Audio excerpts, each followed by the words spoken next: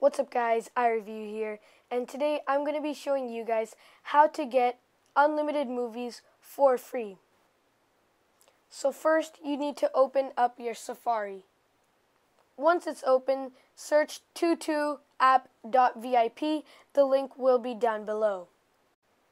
Once you open it, it should look something like this, and then just click regular and click download now.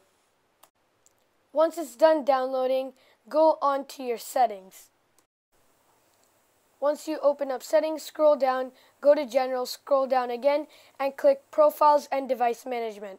Then go to your enterprise app and make sure that you click trust. Now after you've clicked trust, you can go back to My Apps and open it. Now once you open it, all you need to do is search moviebox and click get. After that's done downloading, you need to click install and wait for a pop-up to come and click install again.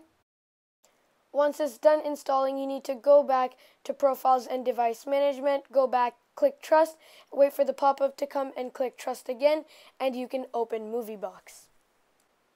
Once it's opened, it should look like this, and from there you can choose basically any movie. Now the movies on here come 2 weeks after their release in theaters.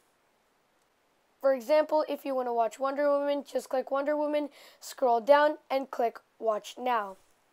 And give it at least 3 minutes for the whole movie to load, and after that you can enjoy.